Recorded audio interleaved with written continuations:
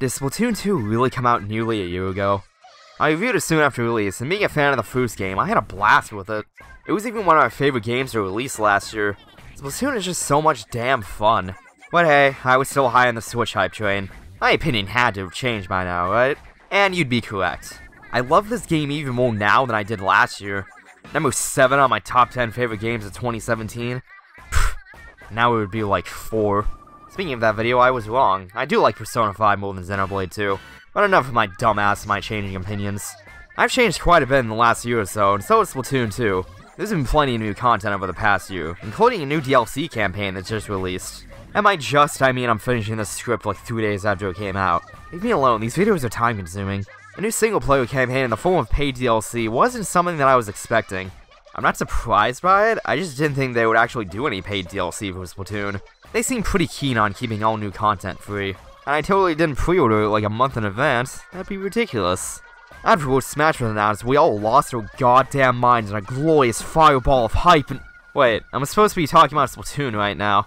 Well, I'm sure it'll come out in August, which goes along with the theme of 8. Oh my god, it's coming out tomorrow, holy fuck. Right after the Splatoon tournament they were having during E3, they just casually mentioned that Octo expansion was coming out the next day. It didn't release until like 11 at night where I live though. But first opportunity I got, I freaking marathoned this DLC. I finished it in like 2 sittings.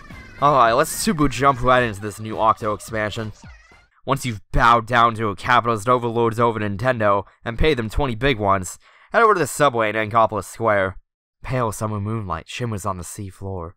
An octopus, unaware the dawn will bring capture, rests within a trap, dreaming fleeting dreams.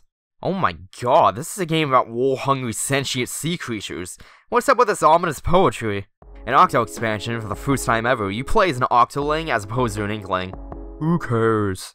I care, Kevin. I've been waiting 3 goddamn years for this feature and it feels so amazing! Anyway, you were fighting Agent 3, the protagonist of the first game, off-screen, and you wake up in front of Captain Cuttlefish with no memory of who you are. This would be annoying like the amnesia trope usually is, but the game just kind of forgets that you have amnesia. They never allude to your past or anything, you just happen to have amnesia for some reason. After fighting with Agent 3, you both get attacked by something, and you and Captain Cuttlefish end up underground with Agent 3 nowhere to be found. Wander around a bit, find a metro station, talk to this ominous talking phone, and are tasked with finding the 4 Fangs to make it to the Promised Land. Whatever the hell that means. Also, the protagonist is called Agent 8 now. What happened to Agents 5, 6, and 7? Overall, the story is still pretty self-explanatory. It's implied that this takes place during the main story, since Marie mentions that Cuttlefish and Agent 3 were busy doing something else. Otherwise, this expansion doesn't really care about when it takes place.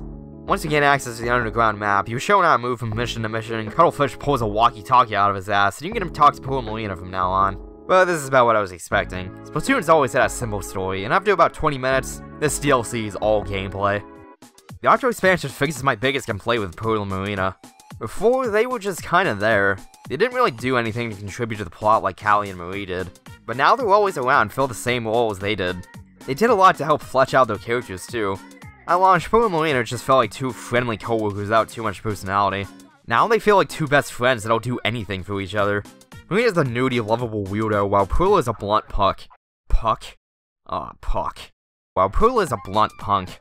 It even goes into their backstories and how they met, and honestly, I really like the 2 now. Apparently, they met on a place called Mount Nantai? That is dangerously close to hentai. Pearl and Marina did get some characters to them in small snippets in their announcements when you turn the game on, but nothing like an Octo expansion. I still like the Squid Sisters slightly more, but Off the Hook are actually worthy successors to them now. I was pleasantly surprised by how much humor is in this expansion as well. Most mission names are pop culture references. There's a lot of humor in the chats between Pearl, Marina, and Cuttlefish. And the amount of time CQ Cummins tells you failed a mission is borderline sadistic. You know, in a funny way. You took damage, fail. The ball fell off the map, fail. You decided to exist the wrong way, fail. If you haven't read the chat logs you'll get throughout the campaign, do it. These conversations are amazing. How do I make the chat full screen? Alt F4. The same combo also gets you an instant win in Fortnite. You heard it here, folks. Be sure to use it on your foes in the heat of battle. This DLC has an unhealthy obsession with the number 8 too. You play as Agent 8, who is an Octoling. You can shoot around 8 balls. There was 80 missions to play. It's called Octo Expansion. And if you do everything, you can get about 8 hours of content out of this. I was waiting for this to come out on August 8th, which would have been some legendary dedication. We're playing Turfwars while Nintendo was over here playing Rank X matches. But I really have to compliment the soundtrack of this DLC. Splatoon's always had some awesome tunes, but they really went the extra mile with this one. It's a weird mix between chill, panic, and intense high-energy tracks, and it was a surprise highlight for me. The gameplay, though, is more single-player with Splatoon, but it's got enough different to stand out from the rest of single-player. Missions are generally shorter than the ones found in the main story, but there were a lot more of them, and they were a lot more challenging. I was pleasantly surprised by how challenging these missions are. I didn't think they were that hard, except for a few here and there, but I am able to maintain at least a B- in all the ranked modes, so make of that what you will. The mission variety was really enjoyable, though. There's plenty of regular role missions, but some have you moving around that's dumb 8-ball, some involve shooting down targets, and some just have you sculpt the boxes. Okay, the amount of special win conditions was really refreshing compared to just get to the end like in previous campaigns. These missions aren't free though. Every mission has an entrance fee in the form of CQ points. If you run out of lives, you don't have to restart the mission, but you do have to pay the fee again. This adds a strangely cool death penalty. Aw man, I don't want to pay this dumb fee again. My favorite part about these missions is that a lot of them give you a choice between multiple weapons. Different weapons give you different amounts of points if you finish the mission with them. Splatoon 2 had you using different weapons throughout the campaign, but you weren't able to pick which one until you finish it once. Octo expansion is probably the best way to go about this. You can pick between 1 to 3 weapons and have their levels be designed around those. If you don't like one particular weapon, you don't usually have to use it. Some missions even have you use special weapons for the whole stage. Turns out the rolling around in a ball or flying around with an inkjet is super fun when you don't have a time limit. Except for when you do have a time limit. Oh, we ran out of time, test failed! Some missions even have you equipped with no weapon at all. Yeah, I'm looking at you, Move It Station. 200 CQ fee? Yeah, whatever, who cares? 40 or so tries later, I just lost 8,700 CQ points. Welcome to the salty Splatoon. How tough are you? How tough am I? I went through this mission and only cried for 20 minutes. Sea Cucumber can go suck a big fat hairy, go from mission to mission through a subway roadmap, and this is where the Octo expansion really shines. When you get to a mission indicated with a square, you'll unlock a new line, opening up new paths to go through. As you do more missions, more lines open up, giving you more pathways to get to the main objective. Using this, most missions are optional. You can get the full Fangs in any order you want, and you can make your own pathway to each one. Assuming you can actually finish each mission. It really reminds me of Mario games. If you know how to, you can make your own path to the end of the game and skip huge chunks of what you originally intended to do. When you get to one of the Fangs, you just kind of get it. There's no boss or anything, it's just waiting for you, which feels really weird. I get that the challenge is getting to it to begin with, but I kind of expected to fight something for it. Bosses in Octo expansion are optional too. There is a new boss near the end, but you could otherwise realistically not run into any bosses in Octo expansion. I only found one boss while playing through the game, and it was just one of the bosses from the base game, except you fight it with the inkjet. There's apparently a new super boss if you finish every mission, but I only needed to do about half the total missions to get to the full Fangs to get to the last stretch of the game. I love how lenient this game is when getting to the Fangs. It's going to make replaying this expansion a lot more fun. Instead of just taking the main path, just try and find how many different ways you can get all 4 Fangs. The final mission of the game is really annoying though.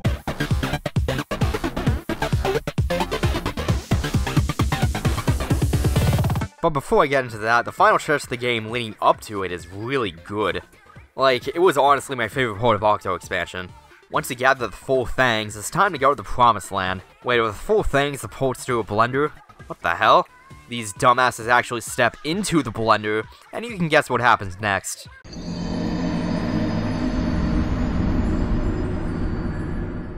Psych.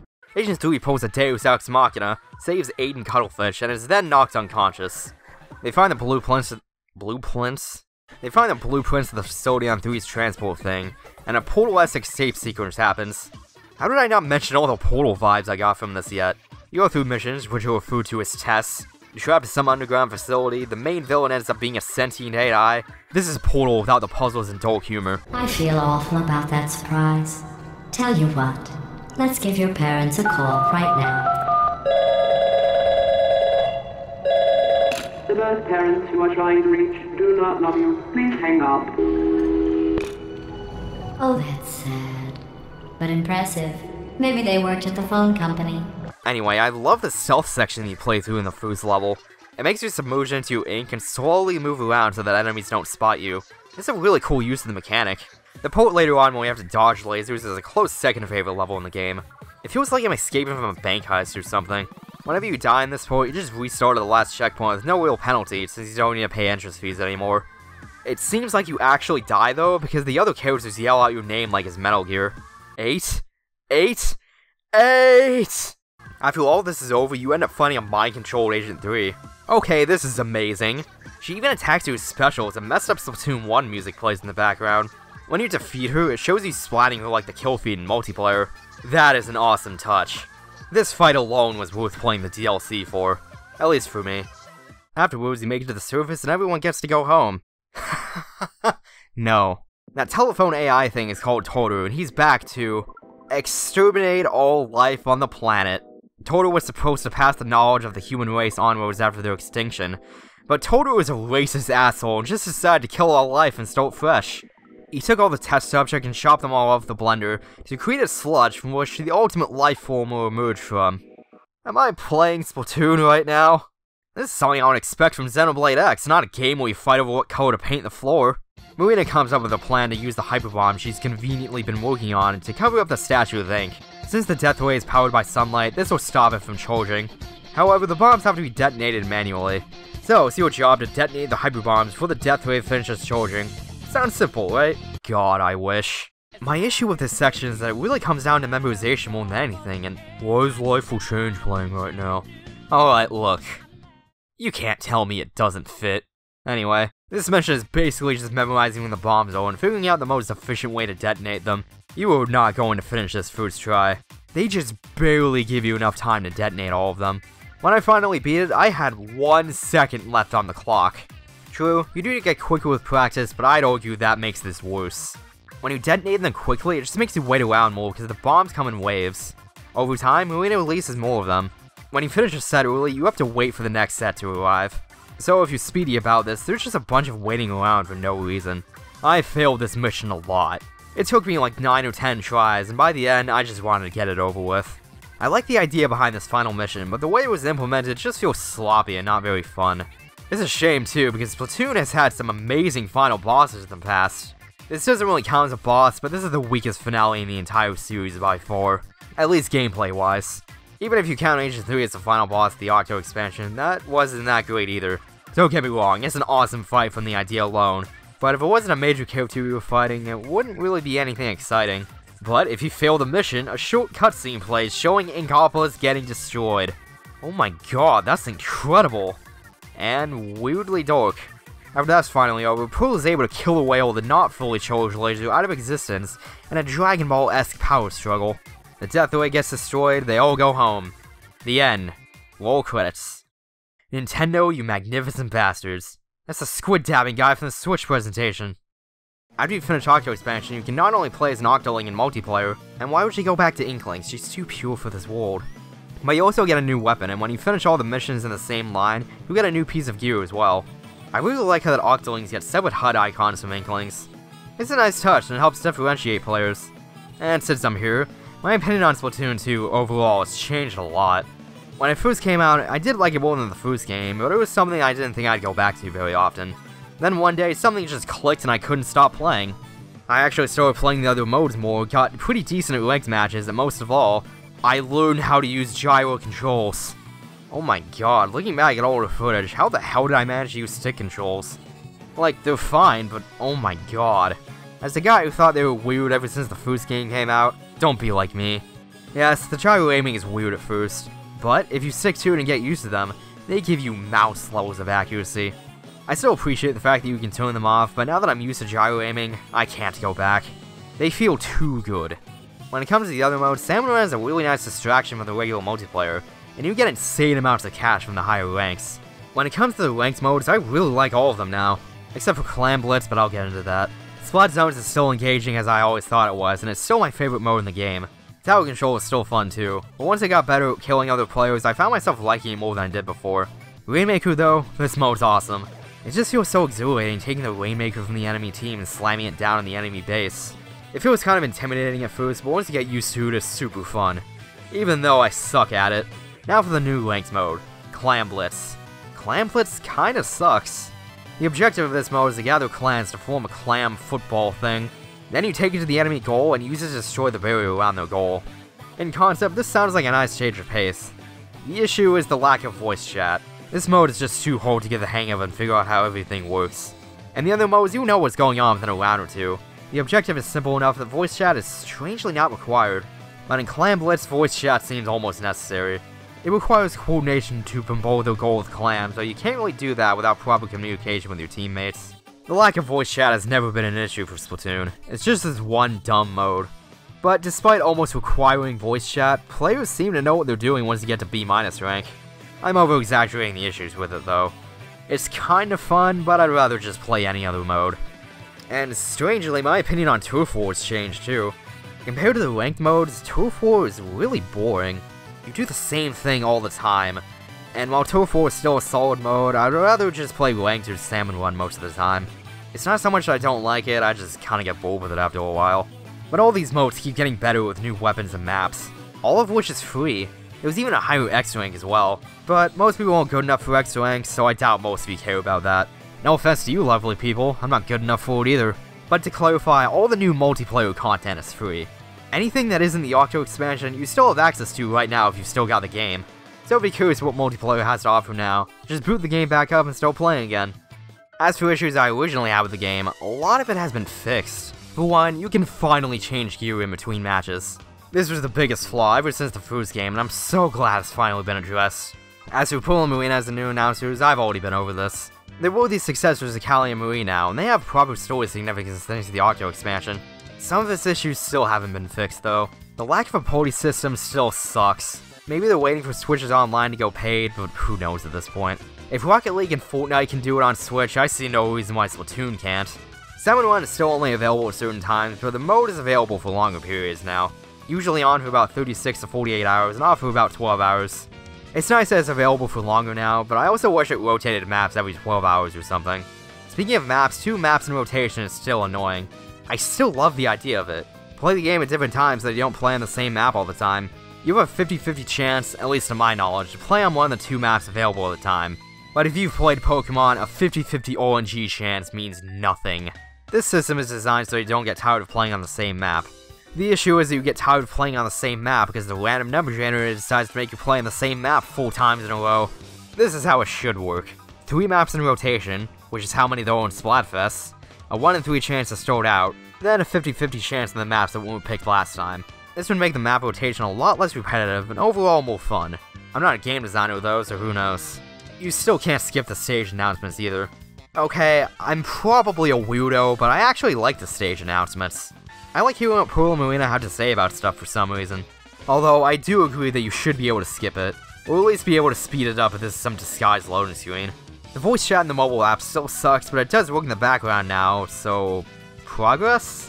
I guess? Just use Discord. Hashtag not an ad. But hey, Discord, I wouldn't be opposed to that. Sell out. Ha! I don't get paid for any of this. It's fun though, so who cares? But I was actually really surprised to hear so many complaints about being disconnected from matches. It seems like this really common issue, but I've only been disconnected like 2 or 3 times in the 75 or so hours I've played in multiplayer. From my experience, Splatoon 2 has way better servers than the first game. In Splatoon 1, disconnects almost made the game unplayable for me. But I've had so few issues online in the second game that I'm shocked so many people have this issue. I played with a friend one time and he was disconnected all the time and even noticeably lagging behind. It was so bizarre.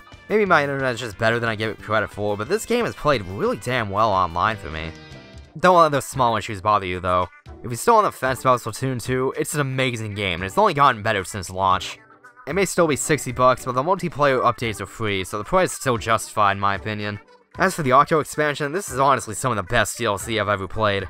This is easily worth the $20, especially if you choose to do every mission.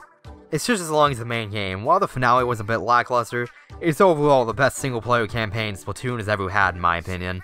It can be tough as nails sometimes, but this is the most fun I've ever had in single-player Splatoon.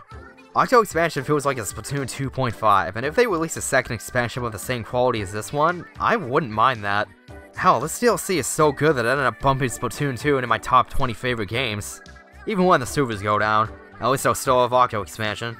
But whether or not you pick up the Octo expansion, be sure to give Splatoon 2 a second shot if you haven't already. I did, and it's getting pretty close to being my most played Switch game in about 90 hours. which isn't a lot in the grand scheme of things, but I almost put more time into this than the game I bought the system for. That speaks for itself. This has been that Flame Assassin guy, and I'm probably never playing as an Inkling ever again. This Octo Link is too cute. Take care, everyone, and I'll see you all next mission.